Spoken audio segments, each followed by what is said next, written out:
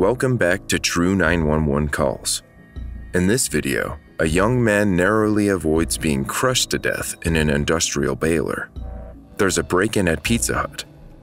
A hit-and-run destroys a family, and two parents seriously fail their daughter. On July 9th, 2010, John Maynard was 20 years old and a few months into his job at Smurfit Stone Recycling Company in Orlando, Florida. When the industrial cardboard baler he was operating jammed, Maynard sent his colleagues on their break and set about fixing it. But then, when he was inside the machine, he heard the engine start up. Knowing he was in an immediate danger of being crushed to death, he tried to jump out of the way, but his boot got caught. What is your emergency? I'm at Smurfit Stone, Orlando, which is on 7th Avenue. I just had my leg amputated by a baler. I need a 911 assistance immediately, please. You just had your leg amputated by a bailiff? Yes, ma'am. It is not a joke. I'm going to die. I'm going to bleed to death, I'm afraid. Please. Where are you again? Tell me where you are. Smurfit Stone. Smurfit Stone. Smurfit Stone? Yes, ma'am. It's a recycling place on 7th Avenue. 7th Avenue? It's in OBT.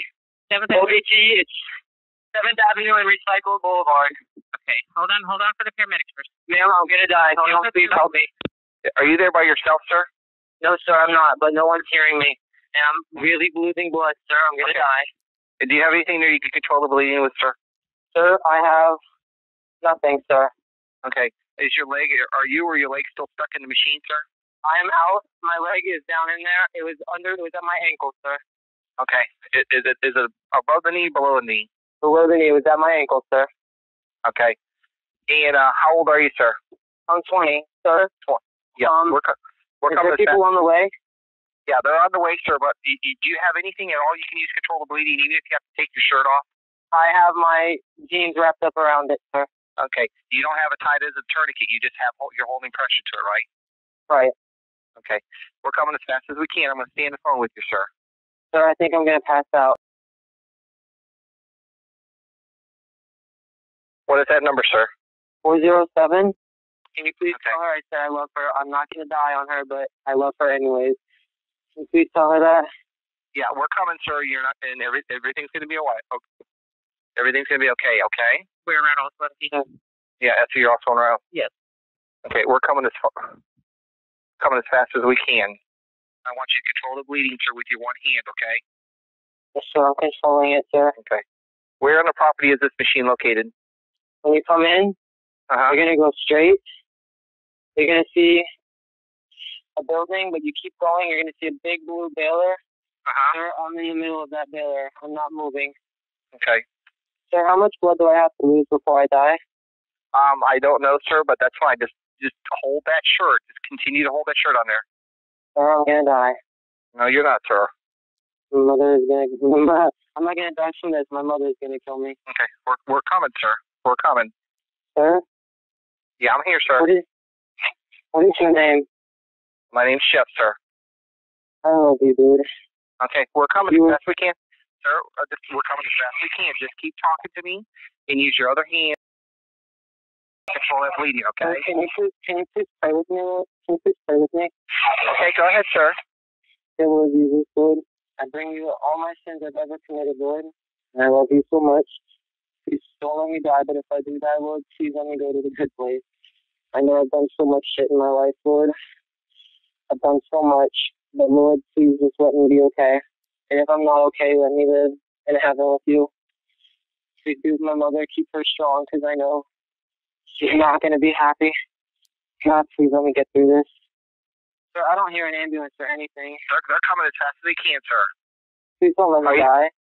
Well, you're not going to die, sir. How are you doing with your with the control and the bleeding? It's pretty much stopped, but I don't know how much longer I can keep my hand up, sir. Well, that's fine. I understand because you're probably feeling faint, right? Yes, sir. Okay. Well, that's why I want you to continue to talk to me. Okay? That'll take your mind off here now? They're coming. They're just around the corner from you.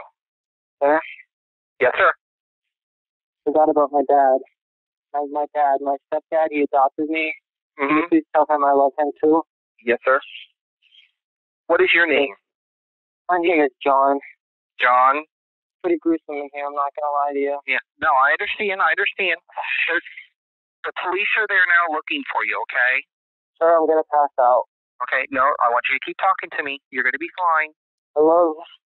They're coming, John. John, they're coming. John. Yeah. When the first responding officer got to the recycling plant, he saw Maynard's colleagues, Richie and Dave, eating sandwiches and smoking. Nothing looked out of the ordinary, so thinking the report must have been a prank, the officer turned and left. But for some reason, he went back to two men and asked them if someone named John worked there. When Richie replied that someone named John worked there and was working the baler, the officer told Richie to get into his car and direct him there. Your coworker just found you, right? Yeah, he just found me. Okay. Is he still there with you? No, he went to get the police. Okay. Okay, sir? Yes, that's fine. I love everybody. Okay, they're coming. I'm on the phone. Yes, sir. Okay, sir, he's telling me I can hang up with you now. You're gonna hang up with me? Okay. Yeah, he's telling me. All right. We can disconnect now, sir. All right, John, they're gonna take good care of you, okay? Can you? Yeah, I will take care of calling your mother. I'm gonna write you a letter and send you flowers. Okay, John, I'm gonna take care of call your mother, okay? Sir, actually, It might be smarter to call my dad. My mom will probably pass out. Okay, what is your dad's phone number? Okay, so I'm gonna hang up with you. Sorry. Can you call my mom? Sorry, I gotta go. Okay, that's fine. The person heard in the background was Richie. Maynard said that his face turned as white as a ghost when his colleague saw him. The 20-year-old was lifted out of the machine and rushed to Orlando Regional Medical Center. His severed foot was retrieved from the baler, put on ice, and rushed to the hospital after him and another ambulance. The man lost consciousness in the ambulance but survived. Unfortunately, his foot couldn't be reattached, and Maynard's right leg had to be amputated 6 inches below his knee. It turned out that the worker was doing exactly what he had been taught to do in the event of a blockage in the baler. It was his employer who was at fault. In a video titled, "How I Lost My Leg, Baler Accident," Maynard explains that it had been raining and the wet cardboard had gotten jammed in the baler. I thought the weight differential from a normal load to this load was because of the water. So I started running the machine really slow so as to not jam it. But first of all, it's really easy to jam when the cardboard's wet in the first place because it becomes almost like a paper mache material, like a sludge. But also now I have the thicker cardboard. It was not long before the machine jammed, and I knew right off the bat this was going to be a bad jam. It was going to take me forever to fix, and part of my job was to fix jams. So I go ahead and I open it up and I look inside and I assess the situation, and I know this isn't going to be a quick fix. So I shut the whole machine down, I lock it out, I tag it out, I bleed the line, I have it completely closed off. Richie comes around on the forklift, he's like, "Is everything good?" And I tell him I jammed the machine, I got to fix it. And I say, "How about you and Jeff go on break?" Because we were due for a break soon anyways. I said, "You guys go on break. There's no point in you standing around for probably 20-30 minutes while I do this. And then we go on break. You might as well just go on break now. And I'll just work through my break, fix the jam, and we'll get back up and running in about 30 minutes. Maynard jumped down into the baler and started the tedious process of trying to unblock the jam. He finally found the bit of the card causing the blockage, but then he heard the machine come back on. And so I knew I had no time to falter or think, to be like, oh my gosh. I had to get up. So I jumped up on top of the ram and jumped for the entry door. And I made it to the door, and I was pulling myself up and out of the way, and I was going to let the ram go underneath me and then drop down on it, kind of restabilize myself, and then go back through the door properly. But it caught the sole of my work boot and pulled my foot down, pulled it under, and then snapped my ankle off right there. It snapped it at the shin above the ankle. And like in a matter of seconds, I watched as my foot just kind of disappeared out of sight under the blades, and then boom, it was snapped off. And it happened really fast. I almost didn't have a second to process it. And then I realized, like, holy shit, my foot is gone. In a cruel twist of irony, Maynard's foot then pushed the last bit of blocked card through the machine, which had enabled it to continue its cycle. He managed to jump up to the entry window, pull himself into the control room, and hit the emergency stop button. I grabbed the walkie-talkie and I yelled onto the walkie-talkie, "I just had my leg cut off, somebody call 911. I tossed the walkie-talkie onto the desk and then I sat down. Completely, all of my energy gone. I was done. I had nothing left in the tank. Then the lady on the walkie-talkie, because my two guys didn't bring their walkie-talkies or turned them off, we're not sure. They did not hear my call. But some lady at an entirely different company heard my call. If you listen to the 911 call, you can hear somebody in the background. That's her yelling at me through the actual CB radio, basically. It was like a giant walkie-talkie receiver, and then we had like a handheld thing like truckers would use. She's yelling at me, "That's not a funny joke. This is for a professional line only. You do not call and say that you have an accident. You don't call for 911. Go get your parents, blah, blah, blah." Basically, she thought I was a kid playing around. Then Maynard remembered his cell phone was on the desk. He grabbed it and called 911. The woman who had heard him on the CB radio called 911 about 20 minutes later, but thankfully, help was already on the way. Maynard was drug tested at the hospital as part of the investigation into the accident. His results came back clear, and his employer was found to be at fault.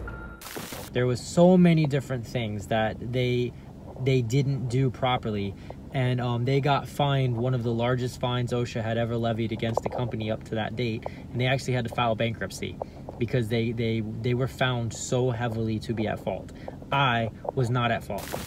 The 911 dispatcher was awarded for how he handled the call, and John Maynard remains friends with Chris, the first responding officer, until this day. Following the accident, Maynard learned to walk using a prosthetic. He now uses his YouTube channel, Crew 9T, to help other amputees come to terms with their injuries. The young man wrote, "My accident has changed my outlook toward the world, and I feel that my goals and even my way of thinking have changed too."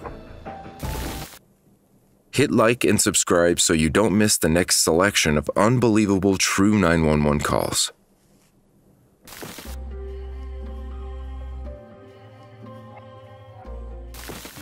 In the early hours of March 21st, 2018, a man claiming to be Jesus Christ broke into a Pizza Hut in North Carolina. He helped himself to a pizza and bottle of Mountain Dew and then dialed 911 to report his crimes. While it first sounded like the caller was under the effects of drugs or alcohol, he was actually in the middle of a psychotic episode due to his schizophrenia. Point 911, what is your emergency? Yes, this is Jesus Christ, and I just broke into the Pizza Hut. I broke the window in. I'm here. Jesus is here now. He's back to earth. All right, and so you don't work there? No, I just broke in, had a pizza. I'm Jesus. And what was your name again? My name's Jesus. What's your last name, Jesus? Christ. Okay. And what do you look like? I look like Jesus. What else do I supposed to look like? Why'd you do that? Because I'm Jesus. I can do whatever I want. We're tired of Judases on this earth. We're going to clean this earth up. So what are you up to? Well, where do you live at? I don't. I'm from heaven. How'd you get over to the Pizza Hut? I'm from heaven, sir. Okay. And did you break a front window? Yeah, I broke the door window, sir. And you eat a pizza? Yeah. Had a Mountain Dew. You gonna stay there for a minute? Yeah. You ain't got any weapons or anything on you, do you? No, I'm not violent, sir.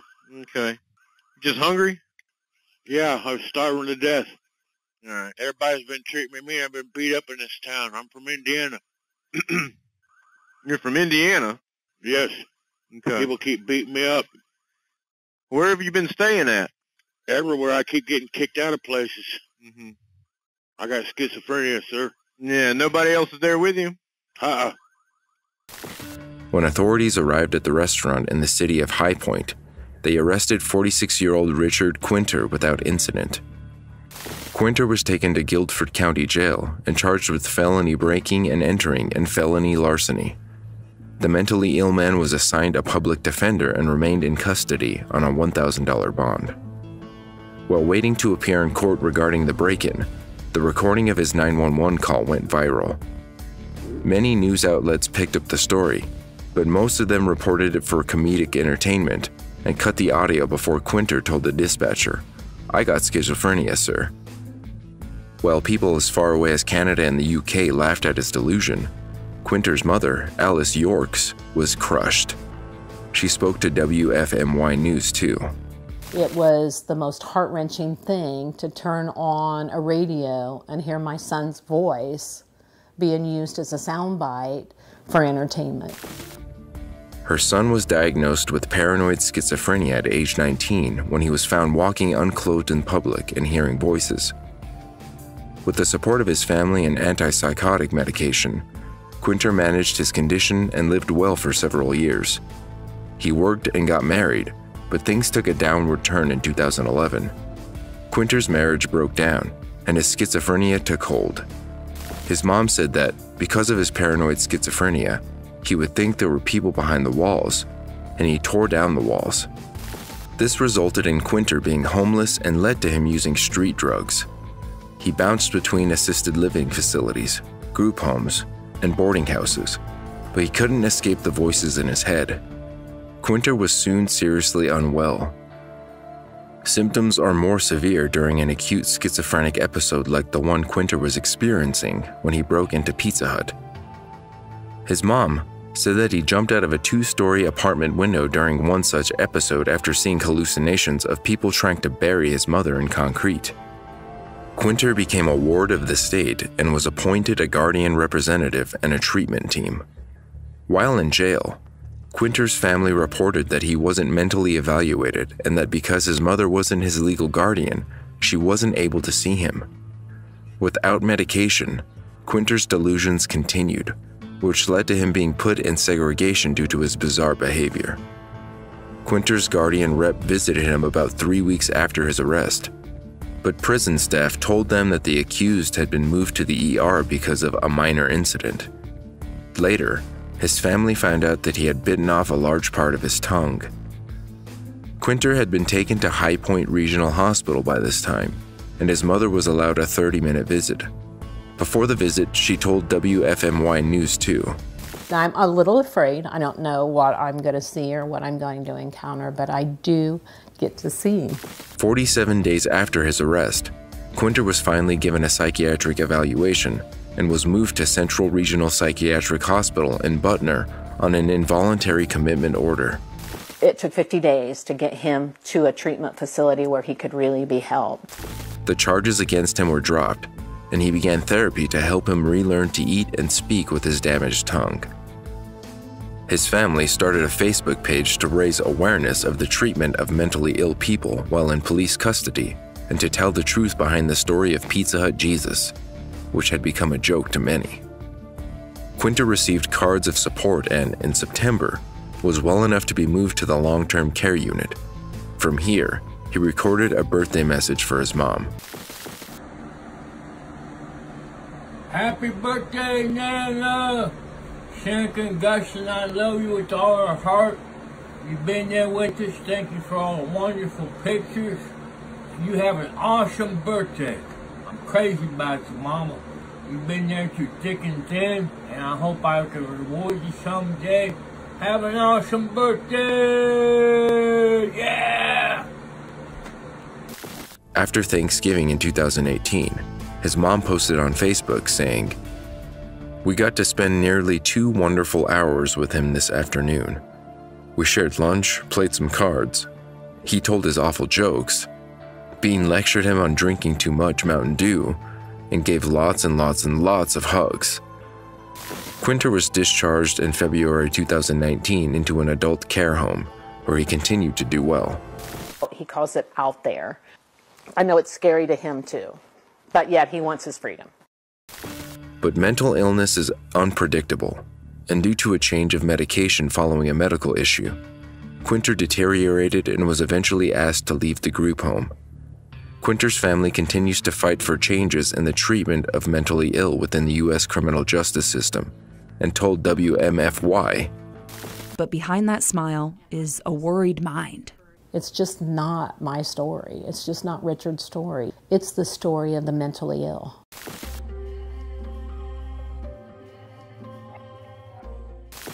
A father was left dead and his fiancée in the hospital after a hit and run on the Baltimore-Washington Parkway in Maryland.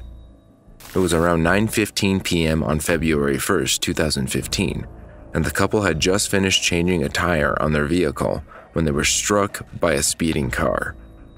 Thankfully, their 2 teenage children, who were with them at the time, were unharmed.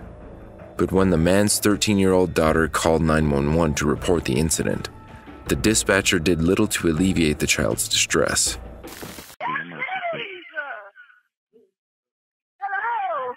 Hello. Sorry, this is transferred in.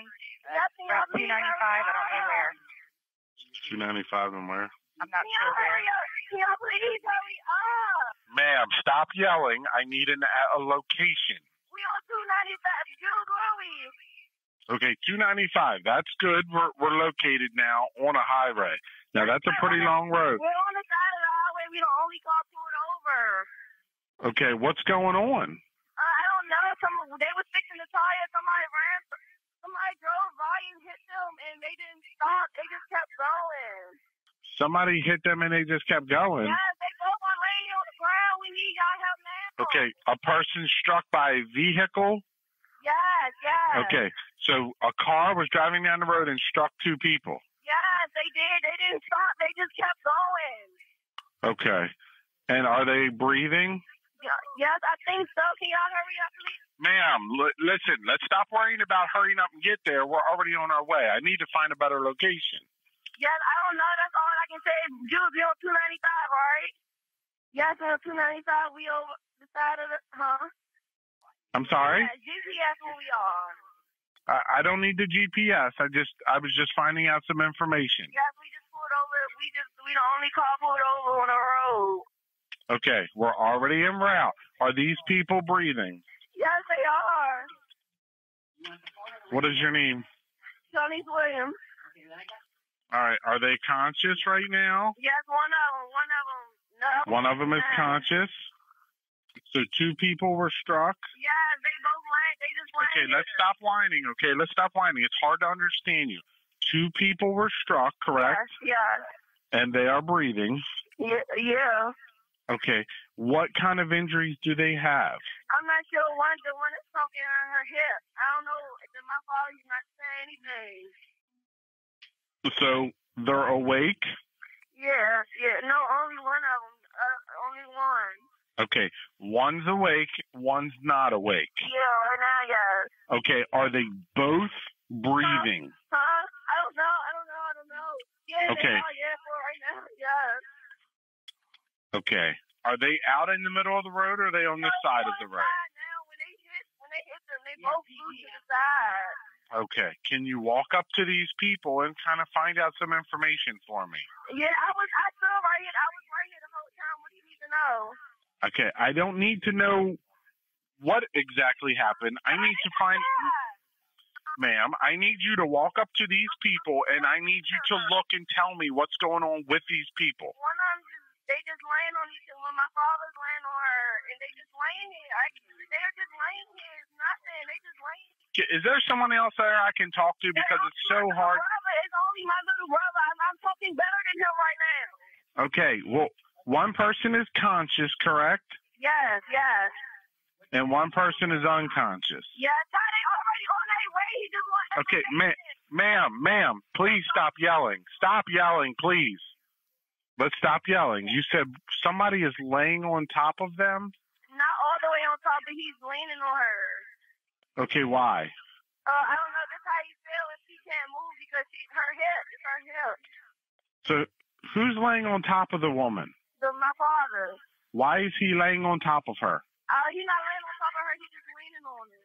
Why is he leaning on her? He can't move. He's unconscious. I don't know what. I don't know. Okay, so the people that...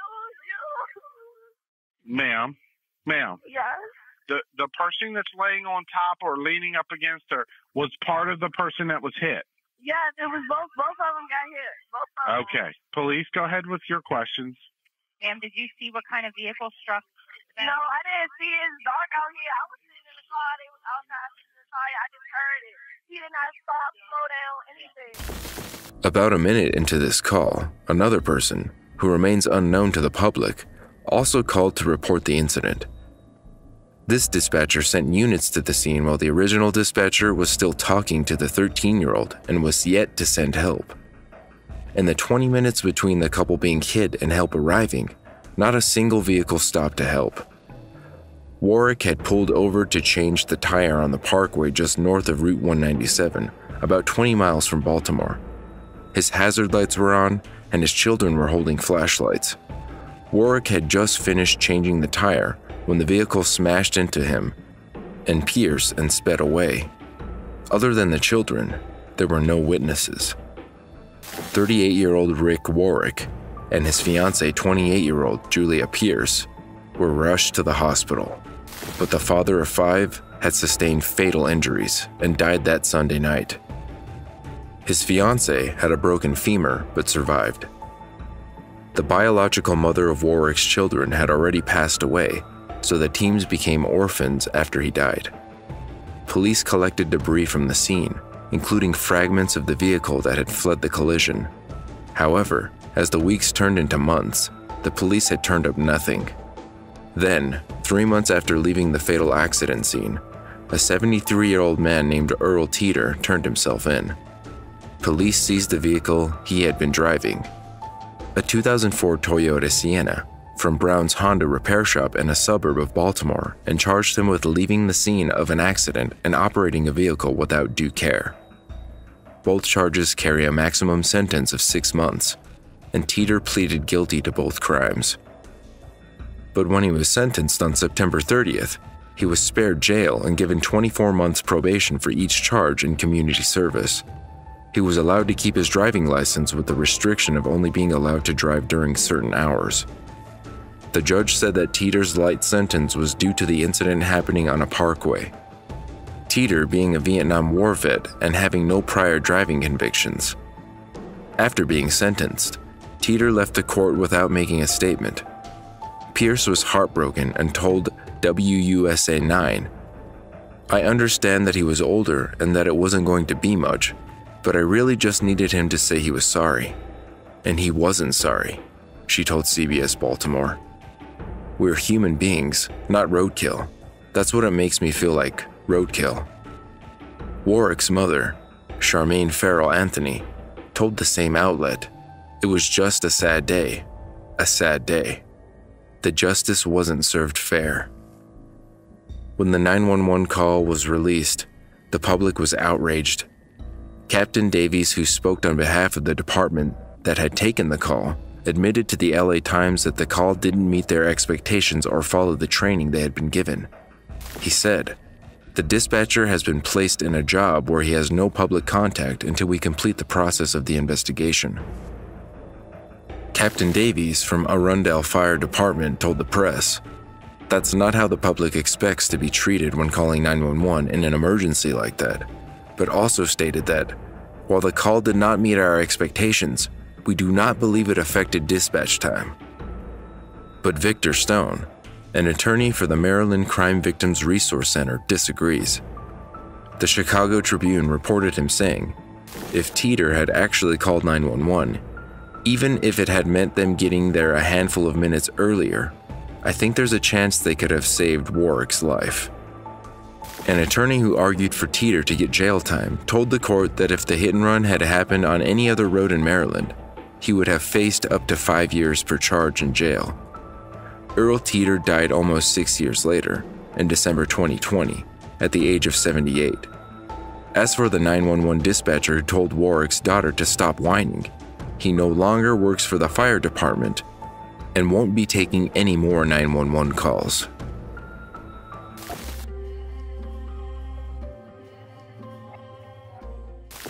On March 11th, 2018, a man in Ohio called 911 and asked for an ambulance for his 4-year-old daughter. What do you need an ambulance for, sir?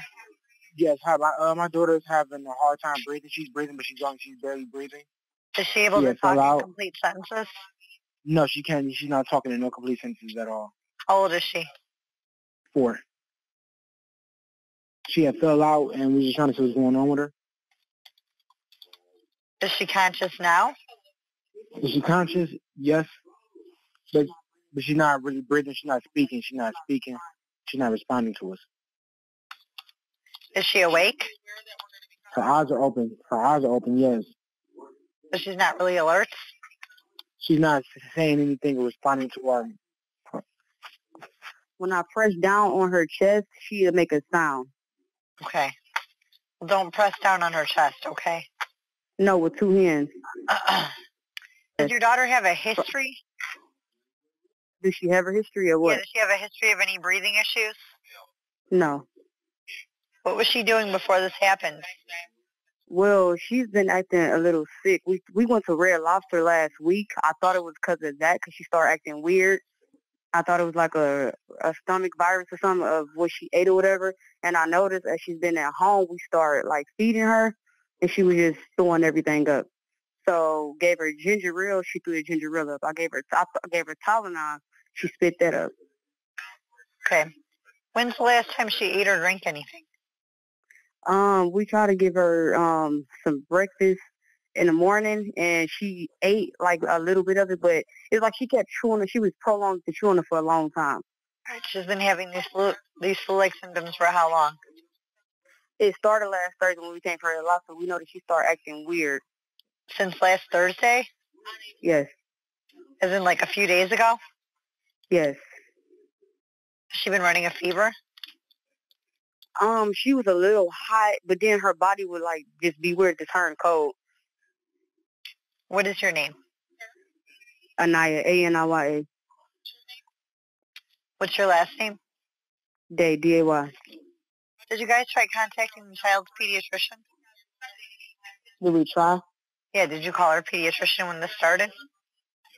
No, I actually just spoke to a 24-hour nurse. Okay. What is she doing now? Well, now I just got her sitting up. I tried to even do mouth to mouth. Well, if she's breathing, you probably don't need to do CPR. Do you know what I'm saying? Because I put my fingers. I'm just trying to figure out what else can I do. Like I put my hands up to her nose to see if she was breathing, and I didn't feel no air coming out. Like she got her eye open. Wait a minute, is she not breathing? No. Your child is not breathing? No. Okay, let's do CPR then. That's what I'm trying to do. I didn't do my whole force two hands. I just two fingers basically is what I'm doing. Okay, I want you to get her on a flat surface. Okay. Okay, say it again. All right, place your daughter flat on her back on the floor, okay? Okay. Kneel down near her chest. You want all her stuff on her back. She is definitely not breathing, correct?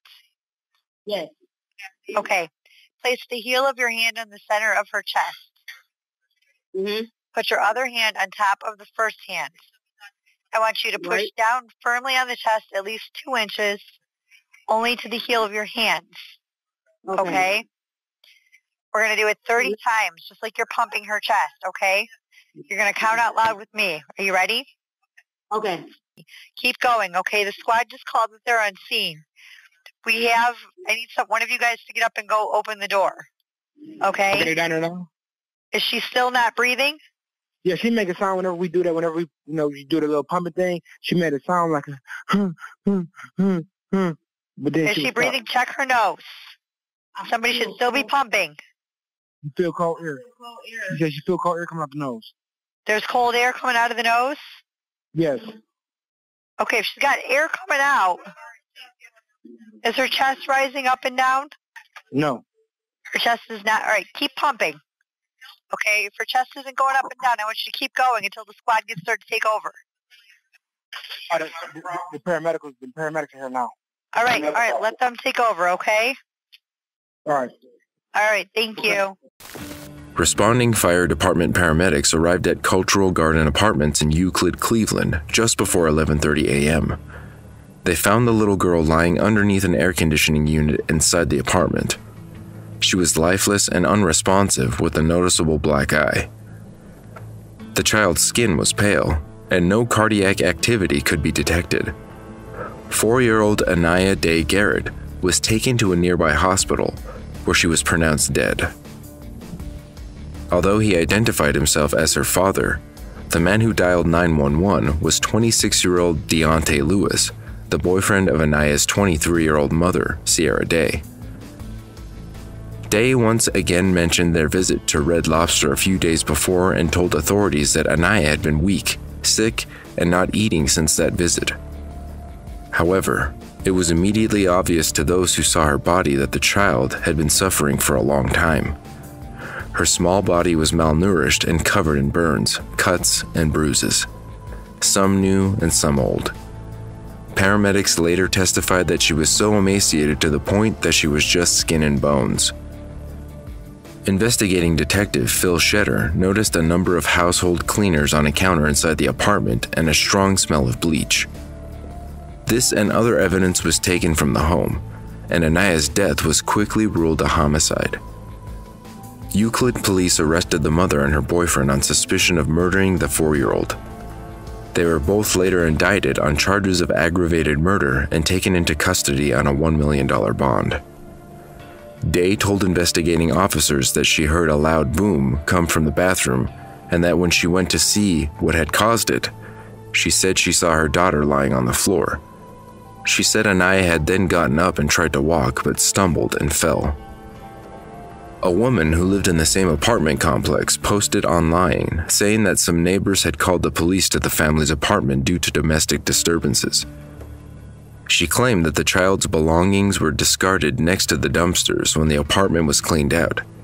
She noted that the clothes looked barely worn, and her toys were expensive but looked as if they hadn't been used. The neighbor wrote, "She had everything she needed except love inside that home. It broke my spirit for a very long time, and our community is still healing." Cuyahoga County Children and Family Services had investigated 3 reports about Anaya's well-being in 2017. Still, the agency claimed they found no reason at the time to remove the child from the home. When the medical examiner performed an autopsy, he saw a subdural hematoma, bleeding between the brain and skull, and a telltale sign of a sudden impact to the head. The doctor concluded that Anaya had suffered blunt trauma to her head, resulting in a stroke and her premature death. Day and Lewis were tried jointly. The mother's defense attorney argued that she hadn't purposefully or intentionally killed her daughter and highlighted the fact that Day's IQ is in the bottom 3 percentile and she suffers cognitive and learning difficulties. Is there a sinister motive in the things that she said and did? Day's defense asked the court, is there a sinister motive in how she acted and responded? Or is she just a young lady that operates in the bottom 3% of our population? Is she a young lady with such cognitive difficulties that she doesn't understand some of those things? Lewis's defense attorney attempted to place the blame solely on the child's mother. In her closing argument, she stated, "He didn't want this child to die. That's why when he found her unresponsive, he called 911. He wanted to save her life." The prosecution called several witnesses to back up their argument that both defendants had abused Anaya and were responsible for her death. Day's sister testified that she had observed changes in her niece's appearance and behavior, and that things worsened when her sister began her relationship with Lewis. She didn't really seem like a child. She was very standoffish. She really didn't.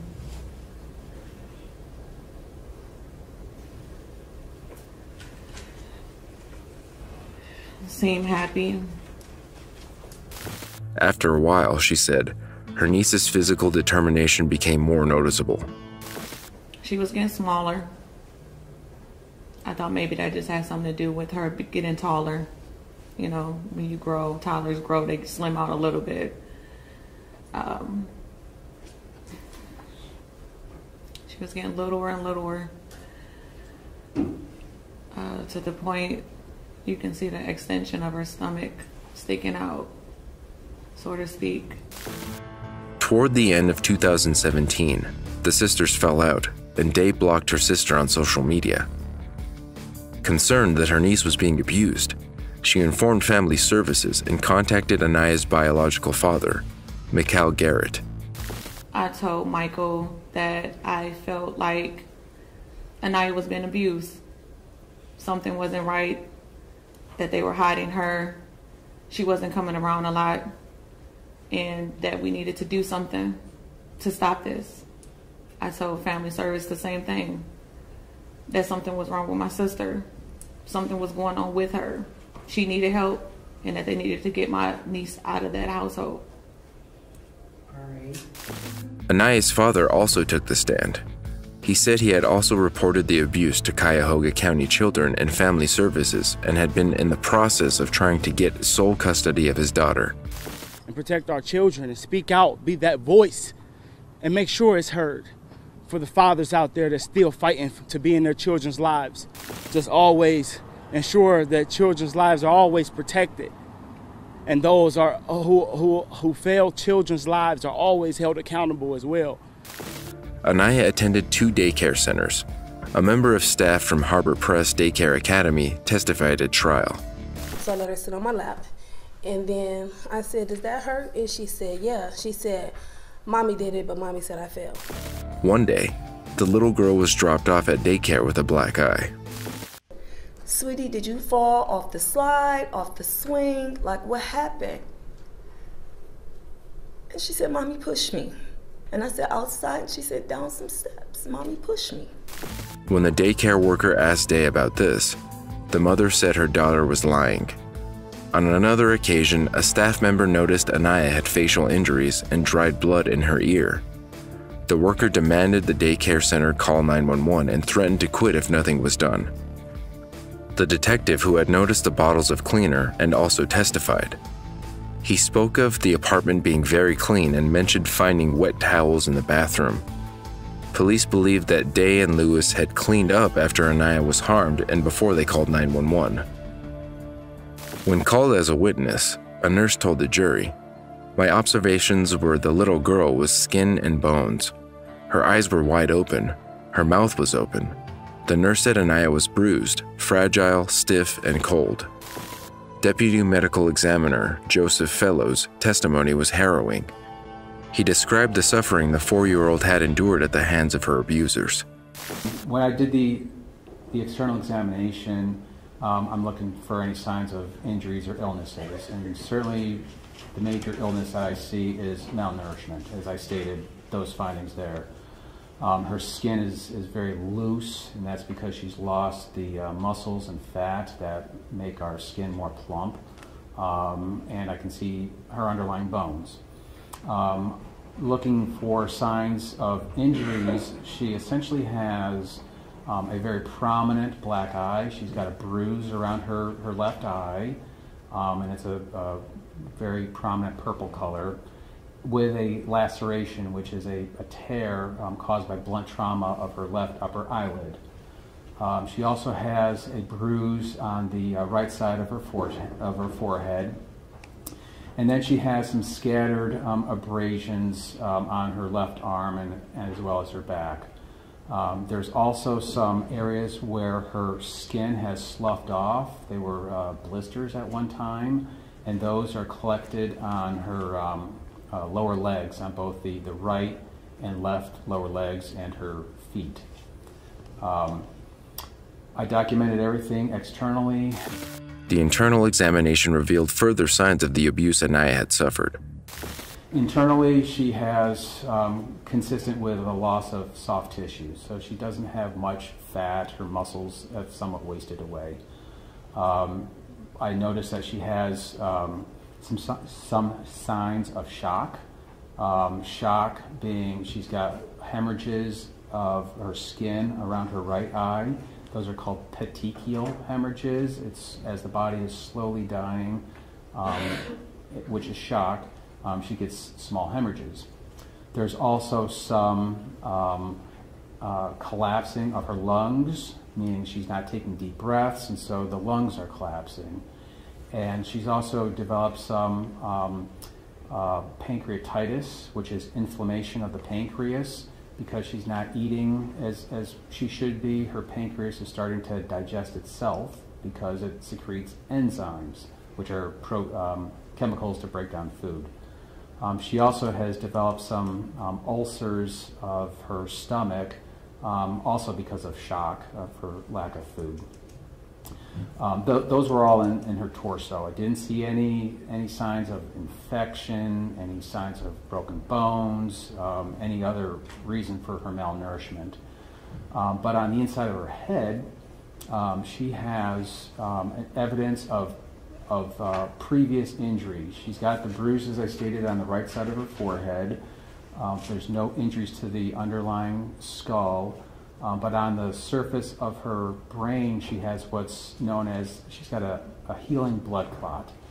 The medical term is a subdural hematoma, which is blood that has collected on the surface of the brain, but below the dura, which is a thin membrane that goes around the entire skull and spinal canal. Because of that hematoma or blood clot, it had pressed on the surface of the brain to cause her left side of her brain to have a stroke. A stroke is dead brain tissue. And all of that had happened weeks to months prior to her death. He said she didn't receive the injury and die. The impact to her head had happened 10 days to 2 weeks prior. In that time, the girl's lungs had been collapsing, and she had developed pancreatitis and stomach ulcers from the lack of blood. At just over 3 feet tall, Anaya weighed just 26 pounds and had a BMI of 11. After 5 days of testimony, the protection closed their case, saying, "Ladies and gentlemen, Sierra Day failed miserably in the care of her only child. Deontay Lewis failed miserably as her stepfather, her father, her whatever title he gave himself, and he failed as a human being." After deliberating for just under a day, the jury returned their verdict. On count 1, aggravated murder. We, the jury in this case, being duly impaneled, sworn, do find the defendant Sierra Day guilty of aggravated murder in violation of Revised Code 2903.01C of the Ohio Revised Code, as charged in count 1 of the indictment, signed by all 12 jurors. Likewise, count 2, murder.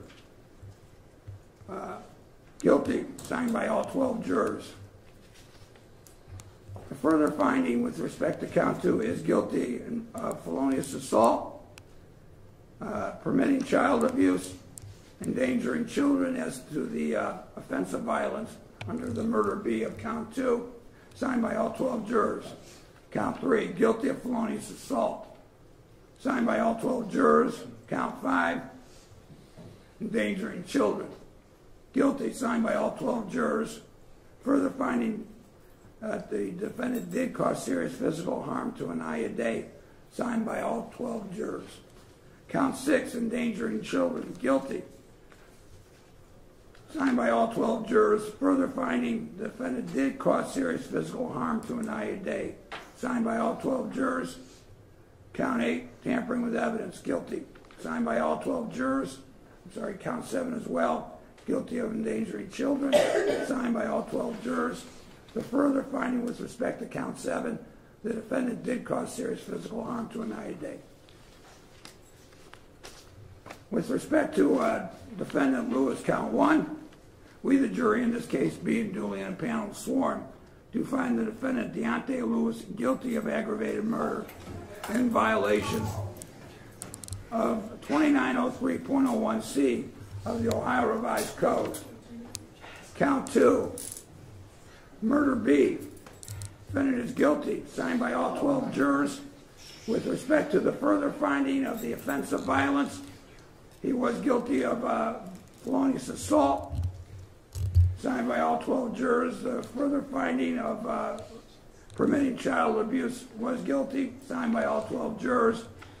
And endangering children is guilty, signed by all 12 jurors. Day and Lewis were both sentenced to life without the possibility of parole. Following the verdict, Paul Grieco, Anaya's birth father's attorney, told the press that the verdict was just the first step in responsibility and accountability for Anaya's death, and said, "The system failed Anaya and the Garrett family, and the system will be held accountable." The changes that they're making, they talk about it, but we don't see any action being made behind it. Investigations were started into Cuyahoga County Children and Family Services and the daycare centers Anaya attended. Cuyahoga County released a statement that read, "We know that we are expected to see and recognize patterns of abuse and neglect, and if the internal investigation determines we did something wrong, there will be discipline." Following their investigation, they announced changes would be made and pledged to hire additional staff. There's more work to be done. Here with Cuyahoga County, with DCFS, with the Child Welfare Panel, there is more work to be done here in our community. Get Ready, Set, Grow Child Care Center was found to be understaffed and that children in their care had been left unattended in a locked room. The center also failed to keep records of attendance. In 2019, Anaya's birth father filed a lawsuit claiming that inaction by Cuyahoga County Children and Family Services contributed to Anaya Day Garrett's murder. Cuyahoga County Council didn't contest this and unanimously approved a settlement of $3 million. Don't forget to like this video if you found it interesting and subscribe to join us in the next episode of True 911.